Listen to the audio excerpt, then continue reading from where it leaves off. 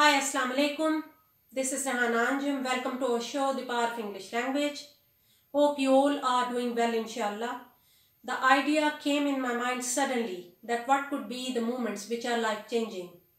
Generally, what happens that a person is traumatized or overexcited, meet or gain the life-changing moments. This is how they get involved in it and they face these moments. When I was a teenager and I met a chance to leave my city and move in another city for higher education.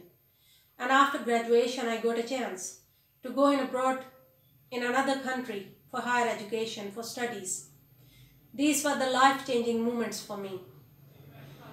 Then I was traumatized by coming back here, as of course I spent such a long time in England, city London. But that trauma was again for short time. Because I was doing a job and I was living inside a box room in a house with another family. That was so cool and comfortable, for sure. It was so relaxing, an easy place after coming back from work. And family took care of me, so I had my own different lifestyle. And especially, when I got a job, after 2 days spending in that city, it was overexcited moment for me in my life. I was excited also because I got my first pay after a month. Same as you find different moments which you could expect or could not change your life. And as with me, many happened when I was younger. They made me feel like I was leaving my young age and I was moving into adulthood. And many happened in my mature age. You be more realistic about life. When you're graduating from high school, driving alone for the first time, falling in love, getting married, having children, divorced, and too many others.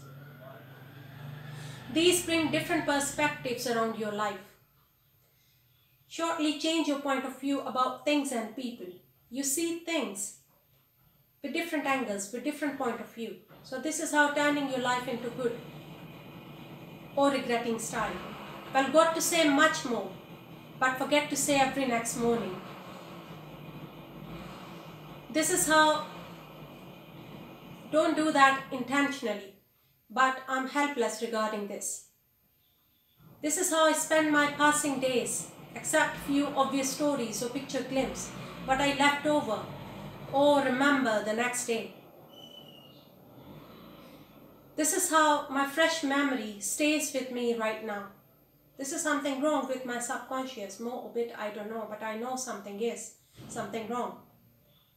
Well, I'm not a fan of being over clever until in a positive way.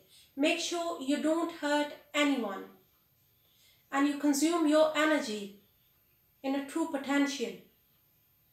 You help people. Because meeting the next day is a dream come true for so many people. Want to make it or expect it to be the best day every day for them.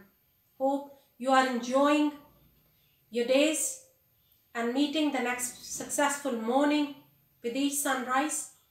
Thanks for watching my show, The Power of English Language. Please like and subscribe my channel, The Power of English Language. See you next time. Till then, take care of yourself. Assalamu alaikum.